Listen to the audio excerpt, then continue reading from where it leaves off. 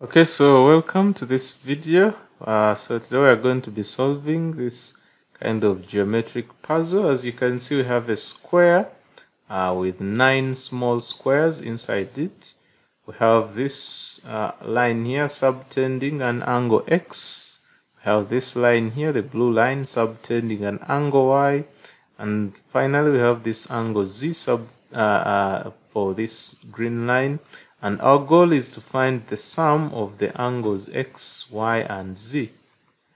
Alright, so the strategy that I'm going to use here, let me first draw out these triangles. So I have this with angle X.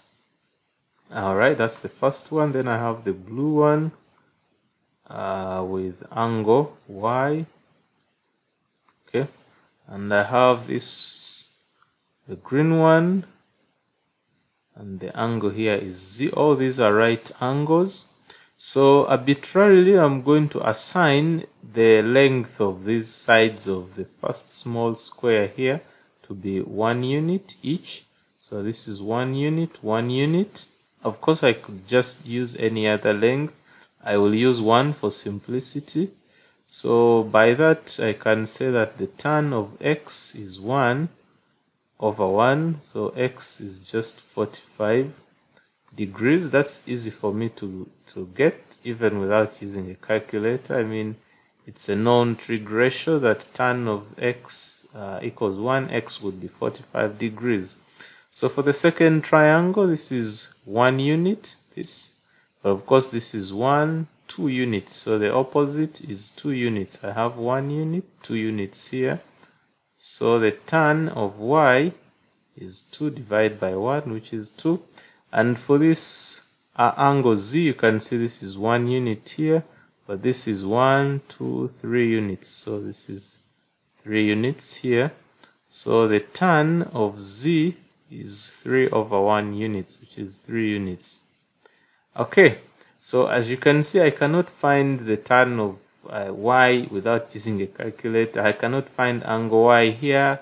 Oops, neither can I find angle Z without using a calculator, and I really don't want to use a calculator here. So let's try this. I'm going to get tan of Y plus Z. Of course, we know this is tan of Y plus tan of Z divided by 1 minus tan Y tan Z, and this is going to be, so tan Y is just seen, that's a 2, tan Z is a 3, this divided by 1 minus 2 times 3, so that's going to be 5 divided by negative 5, which is actually negative 1. So just come back here. We've just seen that tan of Y plus Z is negative 1. So that means Y plus Z is arctan of negative 1. So the first angle here is negative 45, and then the next is 135.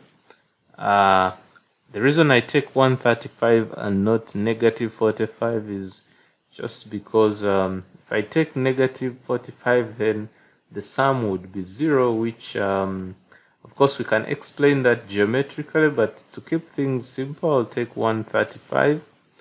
Alright, so you can now see where we're heading. So X plus Y plus Z is essentially going to be 45 plus 135, which is 180 degrees.